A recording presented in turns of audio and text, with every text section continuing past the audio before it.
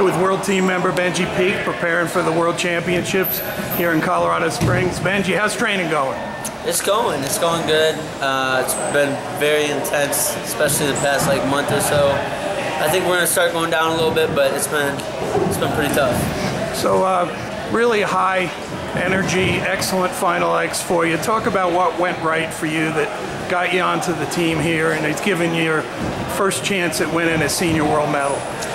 Probably just confidence and believing in myself, and just making sure my cardio and my technique was where it needed to be successful, and just believing in yourself is so important.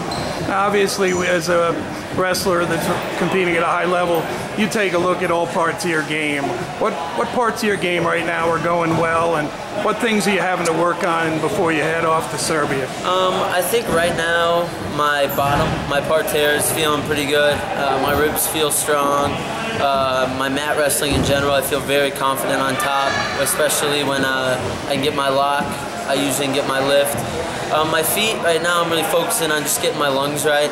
Being able to push and pummel for 6 minutes is going to be important there. So really just focusing on cardio on my feet, and my mat wrestling feels really good. So we're heading in the right direction.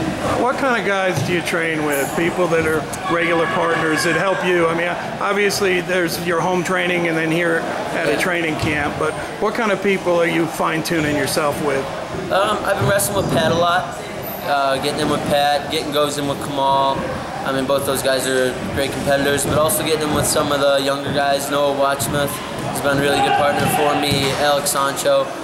They all give me a different look. I get a little bit of something from every single one of those guys, and I think it's elevated my wrestling so far the past month and a half. So. Now right above you it says 25 days to Belgrade, right? Yeah, so excited. I mean, what things are important for you coming down that backstretch? I think it's going to be just the really small things, just really focusing on keeping my elbows in. When we're doing a drill, just going 100%, just finishing up this last 2 weeks of camp before we head over there and just giving it everything I got. I think if I can just really focus on those small things, I can find a lot of success when I get to Serbia. And I mean, you have confidence, but do you feel improvements as you go through each step of this phase? Totally. That's just kind of part of practice. I mean, if you don't get that 1% better every day, what are you doing in the practice room, you know what I mean? So every time I'm in here, it's just 1%, trying to get a little bit better. And if you can do that, by the time Worlds comes, you're going to find success over there. Anyone you want to shout out? My coach Bezic back at Northern. Well deserved. Thank you. Thanks a lot, Ben. Appreciate it. Thank you.